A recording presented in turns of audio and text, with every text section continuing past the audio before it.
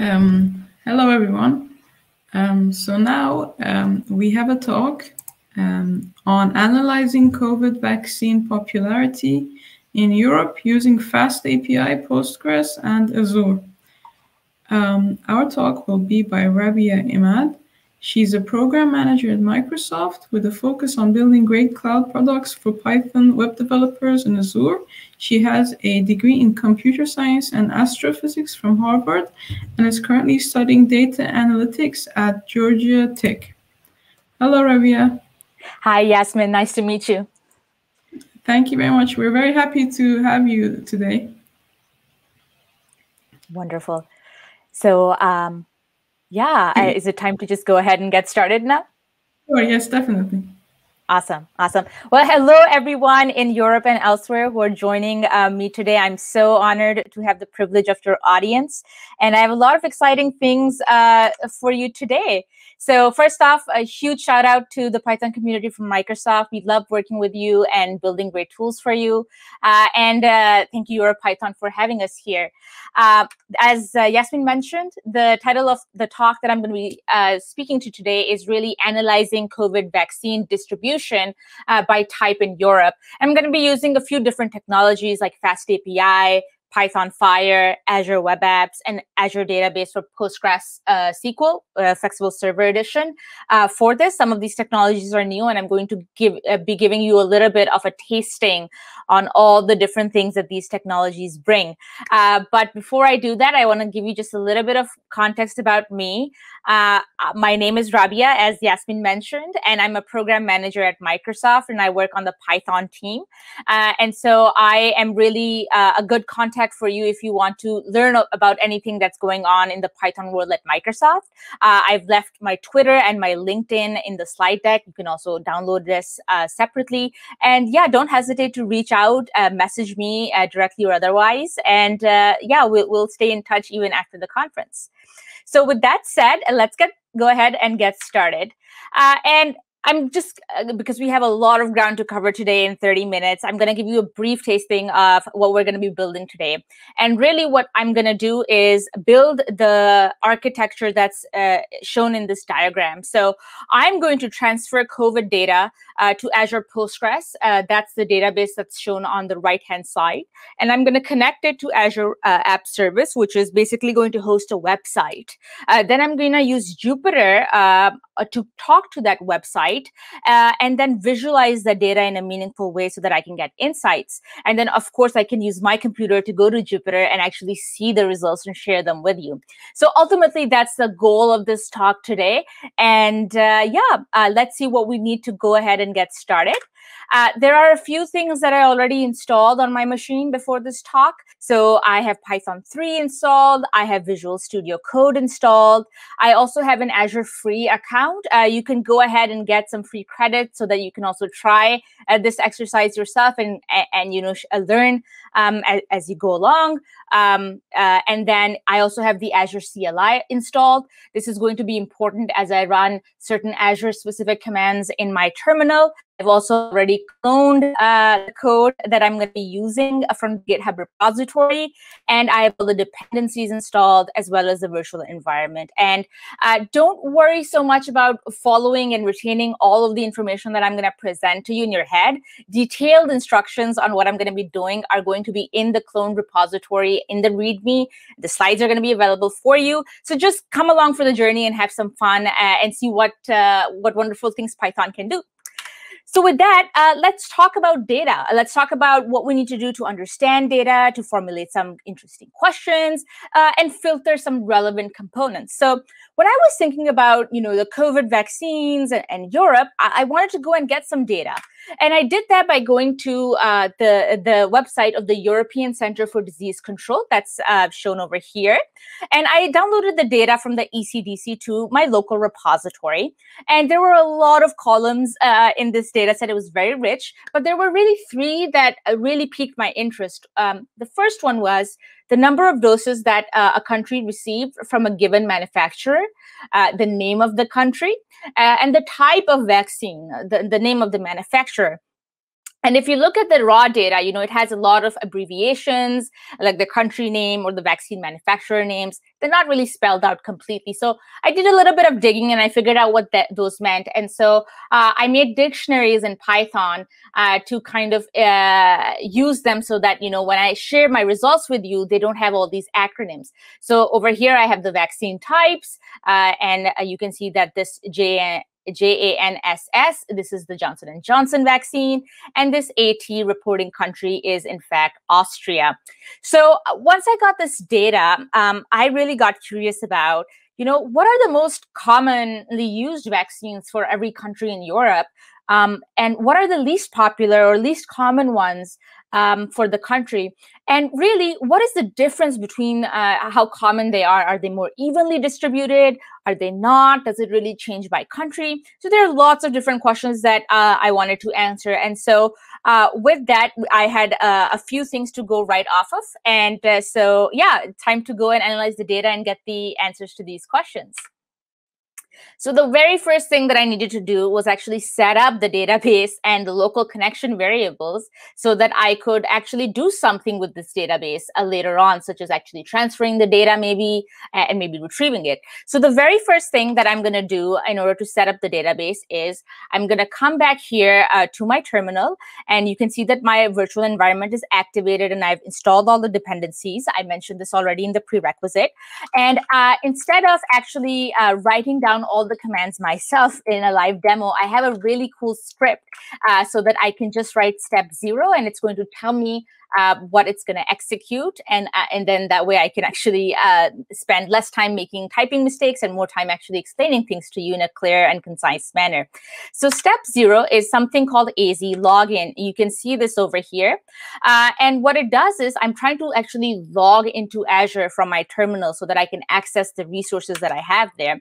And you can see that it's asking me to sign into my account, and after a brief period of time, it says, oh yeah, you've logged into the account. You can close your window, or just go back to your steps. So great, we've already done the login, and now we have to do something else, which is run this command, which is Azure config param persist on. Now you might not know what this means, but essentially what happens is that whenever you're deploying resources in Azure, there are a lot of different parameters that you need to set up, and you need to mention them in your commands. And sometimes that means that the commands can appear to be rather long and repetitive. So if you have AZ config param persist on, you can use shorter commands, and it will remember, some common things like the names you used and things like that, so that you don't have to be typing them all the time. So once that is done, I'm ready to actually go ahead and talk to Azure. And the first thing I'm going to do is I'm actually going to go ahead and create a database in Azure, and that's going to be here in step 2. And the command that I'm going to use is this one. It's AZ Postgres flexible server create. Now what this is going to do, like this part of it, is it's going to tell Azure that I want a database that's a Postgres database, and I want it to be of the flexible server type. Now that's a Microsoft Azure specific type, and what it is it has a free offering included in it, and so that's why I want to use it, because I want you to have the best but the freest possible resources for you for your experimentation. And then you can also see that I've opened the access to this database to everyone using -- public access all. Now, generally, whenever you're procuring a database, you want to have a restricted access, but I didn't want to delve into firewall rules just yet in this lightning talk. So I'm just going to open this for now, but please look at the docs and see how you can configure the firewall in a more restricted manner. And then finally, there are some other parameters here, and those are really just needed to make sure that I can use the free tier, because Microsoft provides a 12-month free version of Postgres Flexible Server if you procure it using these parameters, and I certainly want to do that. So that's why I have these there. Now, you can see that as soon as I executed the command, lots of things were being printed, and this command is running. Now, the run for this command actually takes a few minutes, in line with the run it would take on any other cloud. But I don't want to spend time on seeing this run completely for this demo, because I want to be precise about it. So what I did before the demo is that I actually went ahead and I ran this in advance, and I'm going to switch the tab now, and you can see what happens when I completely finish running this task. So what happened over here is that once it's done running, Azure gives you an output, which is this green output, and this has some very important information that you want to keep. And so what you can do is you can copy this and put it in a safe, non-checked-in location on your computer, just for reference later on. So you can see that there is a database host name, a database password, a username, and then also over here it will say that it's creating a Postgres flexible server DB, and that is really the name of your database. So let me also save that here and then go back to my very first terminal, which is still going to be running, and I'm just going to go ahead and kill the process right now, since I've already shown you what the results are. So with that, what we now need to do is we have a database created in the cloud, but I need to actually go ahead and connect to it so that I can maybe talk to it from my computer. And the way to do that is going to be shown to you in the next step, and I'll walk through what that is. And it's by executing these 4 commands. And what I've done here is that I'm exporting something called the server name, the admin username, the admin password, and the DB name. And these were all things that I got from, this is the database name, this is the host name, this is the password, this is the username. And you might notice that the ones that I have here are a little bit different. Those are really for security purposes. I wanted to do a demo with different passwords than the one that I was going to show in the slides. But anyway, with this done, I now have some variables that have been exported. But again, these variables are just in my local terminal. I actually need to do something with them. And what I need to do is I need to create a connection string. And a connection string is basically the combination of these things, the server name, the database name, the username, the password, and stuff like that. So that can be done by executing this line of code. And once this line has been executed, you can run echo on the connection string variable and make sure that it actually looks proper, which it does. So I'm going to go ahead and copy this connection string, and I'm going to paste this again in my little notepad that I have not checked in just for now, and it's going to become very relevant in a few seconds.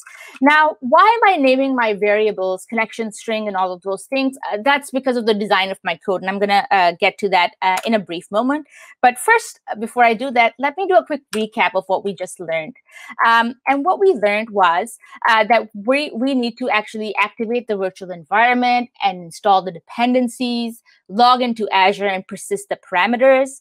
Then what we need to do is create the Azure database for PostgreSQL flexible server. We had this command, and then there were all these credentials that we got from that command. And then we used the export name.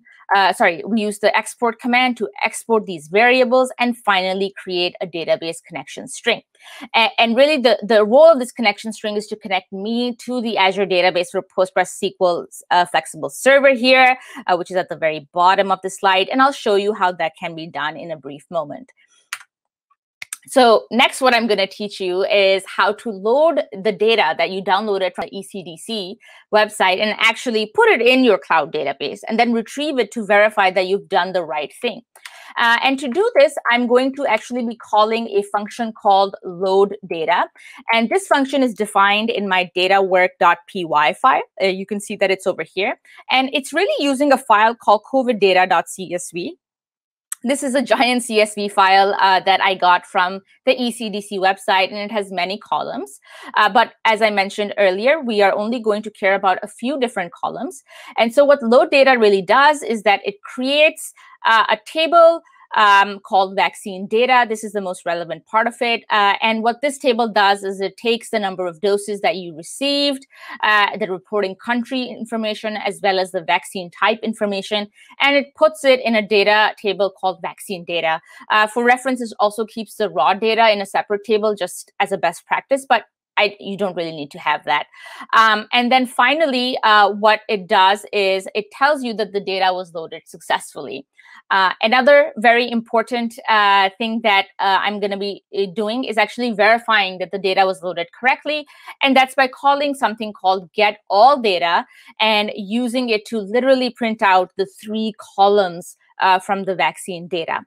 Now, these 2 functions are really important, but I want to be able to call them from the CLI. And this is really where Python Fire comes in. And what Python Fire does is that it lets you call these functions through the CLI using commands like this.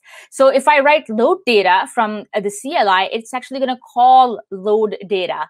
If I call get all data, it's going to call the get all data function. So that's a really neat way of calling all your Python functions very quickly and in an elegant manner directly from the CLI. And we're going to use Python Fire for that. So let's do that. Let's go on to the next step, which is step 6. Oh, and one more thing.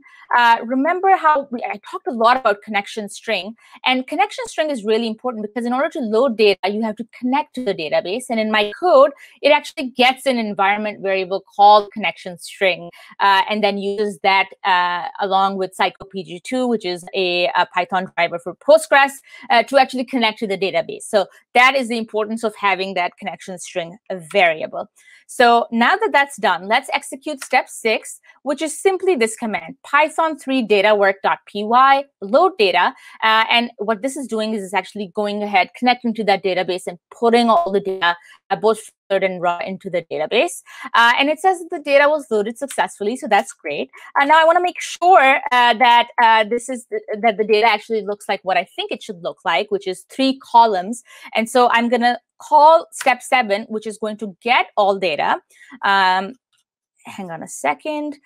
You can see this is the command here, python3datawork.py get all data. And you can see that, yep, it's a lot of tuples that are of 3 in number. So with that done, I'm actually able to connect to Azure from my local machine using psychopg2, as well as all of these connection strings that I had.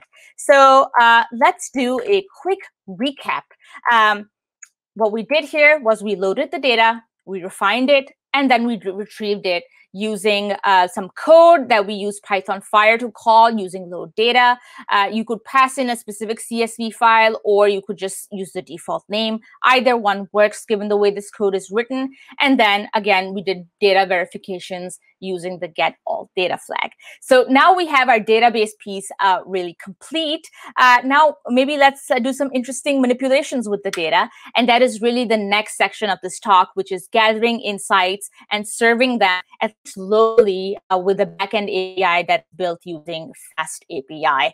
And the way to do that is let's go on to a quick demonstration of the things that you can do. So I've talked about how, we got lots of different types of data, but really what I'm interested in was the vaccine percentages. And so I have a function here that actually goes ahead and computes the percentage share of every vaccine manufacturer for every country that's in the data set. And I'm not going to go into how the function works. It's generally just simple arithmetic that it's doing.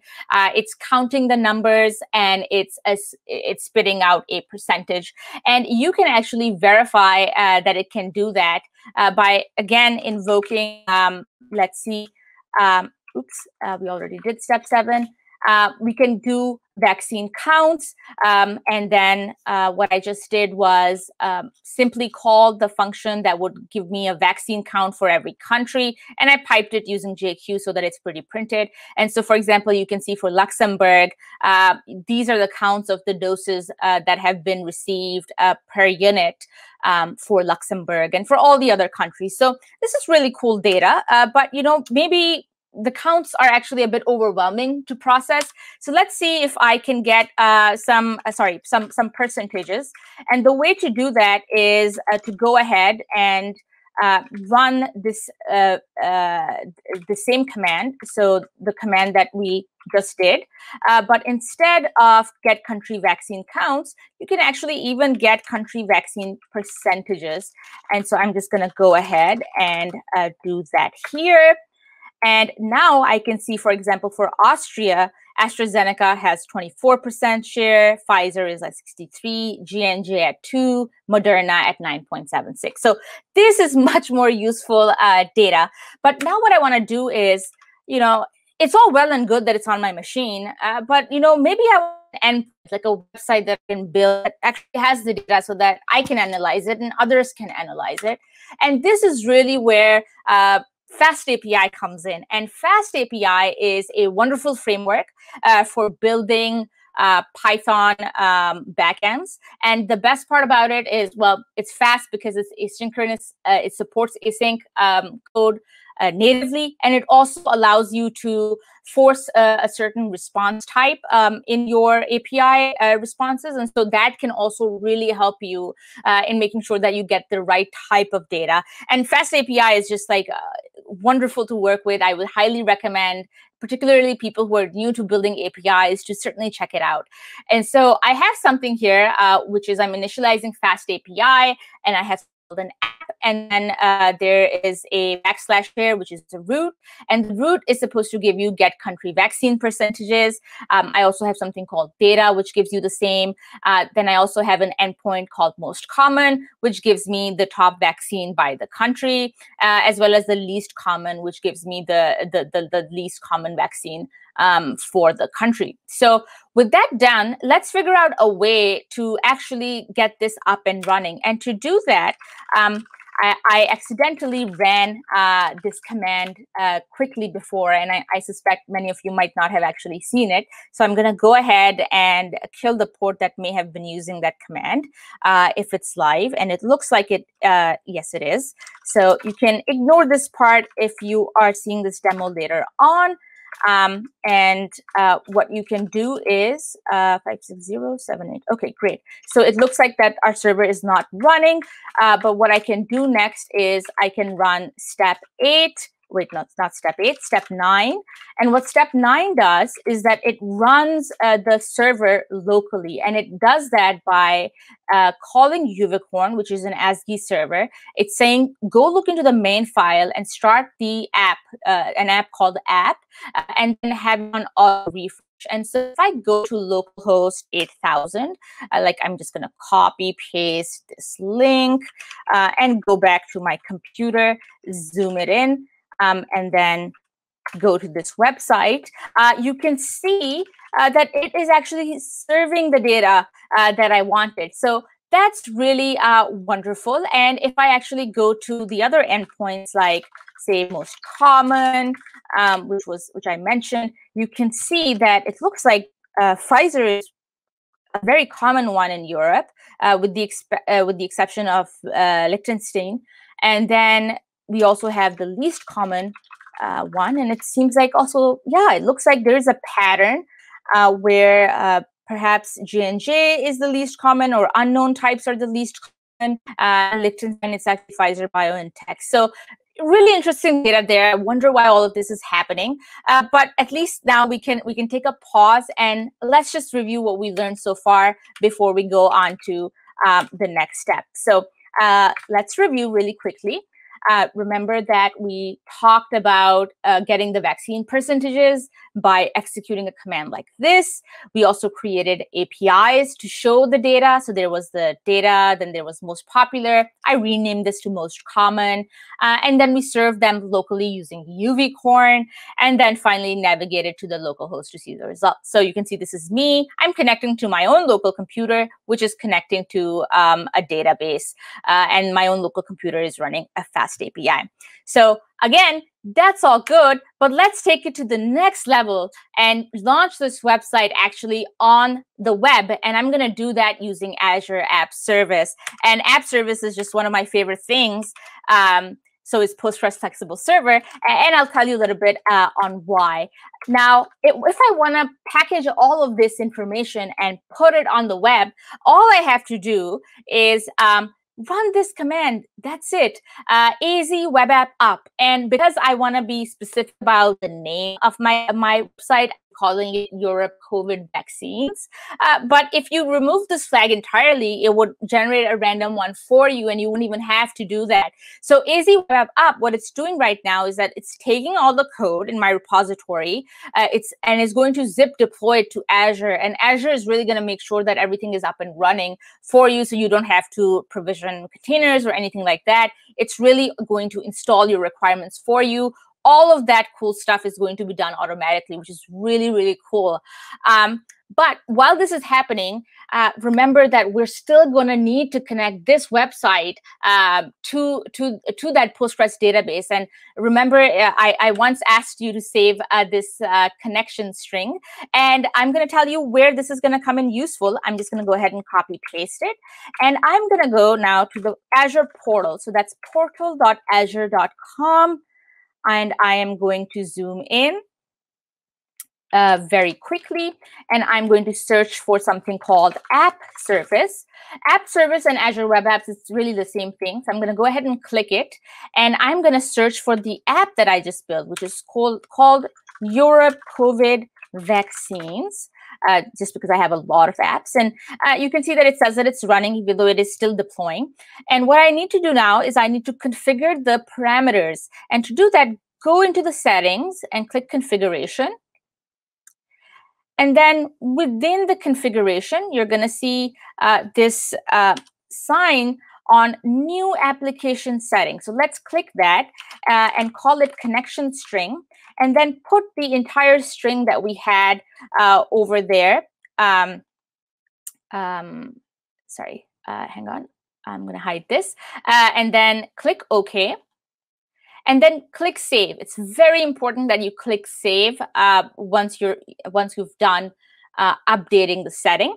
And then the next thing that you have to do is you actually have to set up the server that is going to actually run your app. And App Service uses Gunicorn, but you can specify the class and specify it to be UVcorn. And so what I've done is that I'm saying that when this app wakes up, use Gunicorn with one worker, that's this flag, and use the class of UVcorn workers, and open up the main file and then execute the app, the APP app. And once that's done, it should be able to run beautifully. I'm going to click Save again. Very important to do that. And then click Continue. And it's going to tell me that it's updating the app settings. Now, let's go back and see if the code deployment was complete. And it looks like it was. Over here, it says that the website is up and running. And so let me see if we can browse it. And I'm going to go to step 11. And all that happens here is that I go to AZ Web App Browse, and it opens up things for me. And if I go, hang on a second.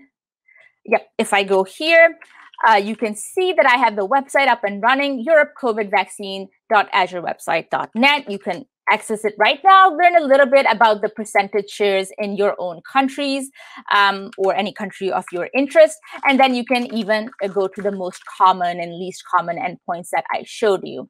So with that, your backend is now live, which is really interesting. And now the next thing I'm going to do is do a quick recap.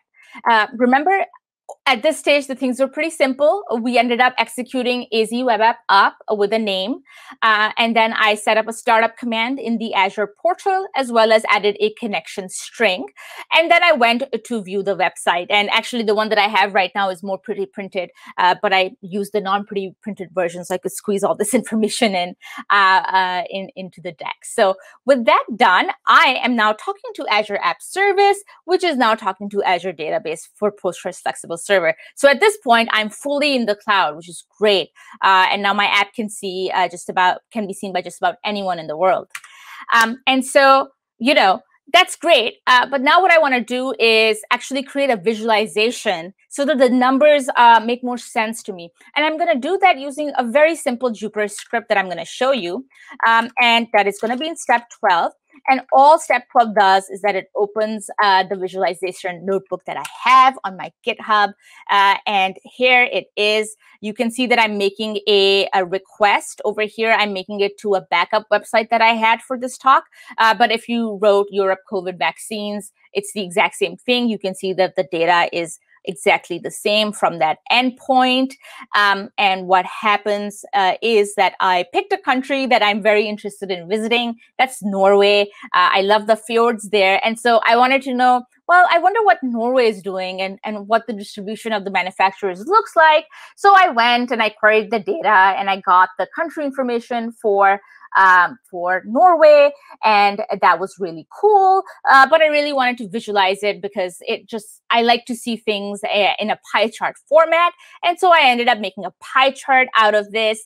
And what I have here is the distribution for the vaccines for Norway. We can see that more than half the population seems to have, that's vaccinated seems to have Pfizer. We have a sizable amount of unknown types, which is 25%, about a quarter of the population. Not sure what happened there. And then we have lots of Moderna, AstraZeneca, and J&J as well at 7, 7, and 5% approximately. So with that done, we are good in terms of the technical aspects of this demo. And I'm just going to review the last piece really quickly. Remember, I created a visualization by calling a backend API. And really what I had in the end was me talking to Jupyter, which was talking to Azure Web Apps, which was talking to Postgres, and really getting a nice, pretty graphic at the end of it. And so that's what I have here. And we built it using all these different technologies, which is really exciting. And I've put in all the resources, including how to deploy a web app and database together from the portal. I want to give a specific shout out to this because I know a lot of people don't like doing things in the terminal. So if you're a more visual learner or just a programmer, feel free to follow this link and try doing this. I also have the code here, the README instructions, as well as the data. And finally, I want to thank you all for being here. The one thing that I really love, if you could do, is please follow me on Twitter. I'm trying to build my Twitter up, and also try and network with me on LinkedIn. Clone the repo, play with the data, tell me what you've learned, tell me what your insights are. The code is available for you on GitHub, and most importantly, have fun. And it was so nice meeting you all today virtually. So that is it for me. I'm going to go back and talk to Yasmin now. Thank you very much for your talk. It was very informative, and all of us, we've definitely learned a lot. Thank you again. Awesome.